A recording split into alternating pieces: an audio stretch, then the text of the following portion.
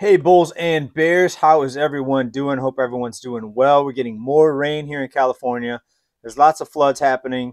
Not in my neck of the woods, thank goodness, but there's mudslides, people getting their homes flooded, people needing to evacuate. So we haven't had this much rain in a long time. In my 20 years, I don't remember it being over almost a week straight of rain. But it's funny, back on Christmas Day, a couple weeks ago now, we had it about 80 degrees and sunny. So it's very strange and very unusual weather. But as usual, things change and abnormal is the new normal. All right. So let's get into the news today. Thanks everybody again for being here. Well, actually, real quick, thank you to those that commented down below my last video. We talked about the egg shortage and how we told you exactly what was going to happen last summer when we saw the mysterious fire. Remember, all the chickens got burned up and all the just the weird things going on, all the diseases throughout the chicken population, and millions of chickens had to be culled. We knew that it was a matter of time, and it took a while, but here we are with many Costco's running out of eggs. And if you read the comments in the last video, I read at least 4 or 5 different Costco's out of eggs. So pretty crazy times. Now we've got some more news on more layoffs that have just been announced. So the economy is continuing to slide downward very, very quickly. And we're just going to see this escalate as we get into 2023 here. More layoffs. We'll talk about that in a minute. But first, to those that are panicking about the egg shortage, take a look. Everything's going to be just fine. Now, how is everything going to be just fine? Well, the Fed is here to help. The Fed has printed some eggs. So there you go. The Fed can fix the problem. All we have to do is print, print, print, and money printer go burr and the egg printer go burr. We're saved, right? Folks, I've said this 1,000 times. The Fed, they cannot print commodities. They cannot print energy. They cannot print food. And this is going to be the problem that we're going to have going forward. But it's going to be this times 100 because there's going to be other types of food that you're going to see shortages of. All right, let's talk about the latest, one of the latest, there's more than this, but one of the biggest, latest announcements for layoffs is Coinbase. And this is about 1,000 people. And folks, this represents about 20% of the workforce of Coinbase. Now, we all know what happened. Cryptos got smashed. And if you've been on this channel, you knew this was going to happen. Remember, was it again last year, we warned you how the rapid rise was likely due to big institutional investors. Do you really think that the average person investing on Robinhood or the average retail investor went in there and ran the price up or pushed the price up from what, 15,000 up to almost 70,000 for Bitcoin, for example? No, it was big institutional investors. Also, several times last year, even at the beginning of the year, we warned you how people were spamming my comments and it looked like bots were leaving messages saying, get into crypto, buy crypto now, or you're going to be priced out forever.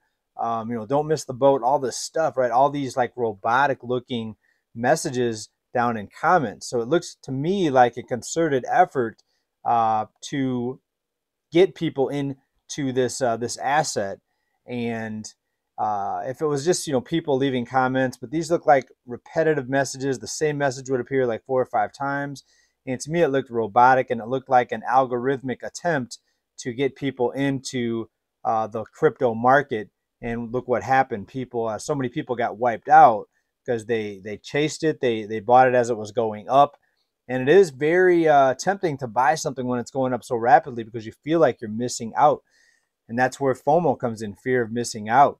And a lot of people got wiped out. And it looks like Coinbase doesn't expect things to come back anytime soon. Why would they be slashing 20% of their workforce if they thought that this was just going to be a dip and then that it was going to go back up? And it's not just about the price of these digital coins dropping. It's about all the people that got wiped out and lost.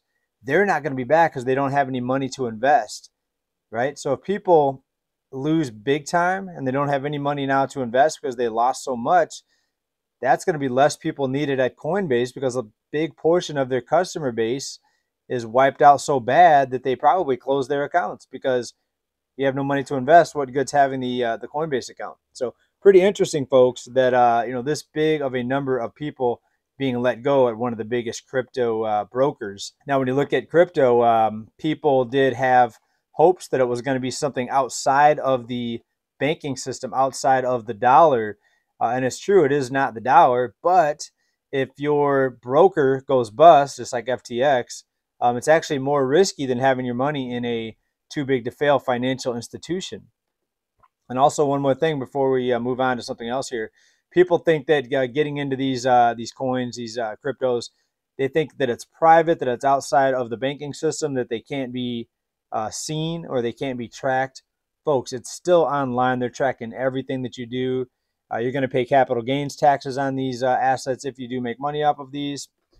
So it's not like it's some secret that can't be seen. You know, they can see everything that you do, everything that you transfer to your bank account.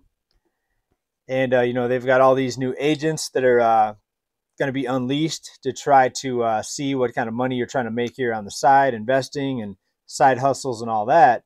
Now, there is some pushback on that. I read an article that there's some pushback in the House, that they're going to try to not fund all the new agents that were going to be put out there. We'll see how that goes. I don't see that really being stopped, right? So when the House passes something or tries to get something done, it can be shot down by the Senate and so forth and so on. So I don't really think that's going to have much traction. All right, now on to this. It's not just me that thinks that the Fed is going to have to pivot, so to speak, and start cutting rates.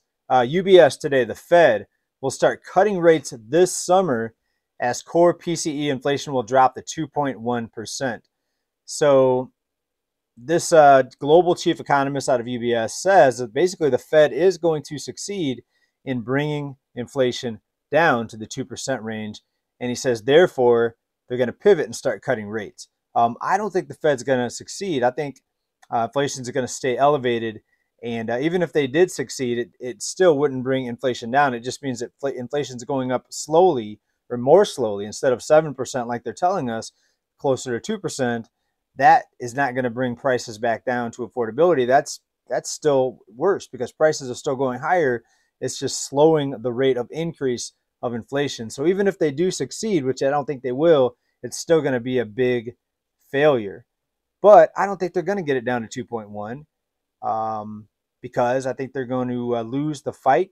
But I still think they're going to pivot even after losing the fight. So inflation is going to stay elevated, and because there's going to be so many layoffs, just like the one we saw earlier here with Coinbase, there's going to be so many layoffs, so much pain in the economy, so many job losses, such an implosion of the working class that they're going to be forced to pivot and cut rates. I don't think it's going to be as soon as this summer. I'm thinking closer to the fall here in 2023. So far, we've been pretty accurate on these types of predictions. Please let me know what you think down in the comments, though. And, you know, I'll just say this. I don't want to be known as the prediction man, sitting here with the crystal ball saying, oh, this is going to happen by this time, next month, next year, this fall, this summer, etc. But some of these things are just so obvious. I mean, does anyone think that the Fed is really going to slow down inflation when we have shortages? Back to at the beginning of the video, the eggs. The Fed cannot print eggs. So the Fed cutting rates, is that going to make more eggs appear? Of course not, right? So we need to look at the production of goods and items that we need here in this country. We need to look at the farms. Why is it such a problem to have eggs? Anyone that has a few acres should have chickens and hens and be able to get some eggs. But people don't do that. People have been roped into office jobs and non-production jobs, service jobs. And that's what we have here in the U.S. is United States is mostly a service sector economy. And we have a lot of consumers, people consuming, people eating, but not enough people growing food, for example. And I think once the hard times really hit, we're going to see a reemergence of the farming economy, where back like in the early 1900s, most people farmed and most people had some source of food on their own land that they could rely on. Now, we also have the World Bank out here recently warning of an oncoming recession. The problem is the recession's already here for most people, and people that disagree with that, they're probably doing pretty well themselves, and they're only looking at themselves in their own personal financial situation. But most people are not doing better. Otherwise, total household debt wouldn't be continuing to climb. Now, who disagrees with me And who thinks that the Fed will not cut rates this year? Well, BlackRock. Quote here out of Business Insider: "It's foolhardy to think the Fed will cut interest rates at all in 2023. That's the bond chief from BlackRock. Well, we'll see who's right. I hope I'm wrong. I hope the Fed doesn't cut rates, right? So I think they're going to cut probably closer to the fall this year, because there's going to be so much carnage in the economy, so many job losses, so much damage, so many foreclosures, car repos, job losses, late rents, evictions, homelessness. It's going to be things are just going to continue to get worse. What can I say? I don't want to sound like a broken record, but when things are continuing in the same direction and continuing to get worse, you have to keep on reporting the same type of news. And sure, we try to branch out a little bit. In our last report, we talked about a lot of different things. And we tried to have a few laughs, like the eggs at the beginning of the show. It may not have been that funny, but hey, let me have a little bit of fun, all right? So I'm going to go down with the ship, just like the band playing on the Titanic, folks. Hopefully, though, we'll be saved, because we're going to be aware of what's happening. We're going to have broad vision and not tunnel vision. And we're going to know where the life rafts are. And we're going to get through this financial crisis, economic Armageddon, whatever you want to call it. Could be a Great Depression coming, folks. So I don't know how bad it's going to be with the food. The eggs shortage could be just the beginning. For example, what other mysterious fires are going to pop up and take out a whole bunch of additional food processing plants? Your guess is as good as mine, folks. Please let me know what's going on down below. Hope everybody's good. Thanks for being here. Big love. Bye for now. Keep stacking. We'll talk to you soon. Peace.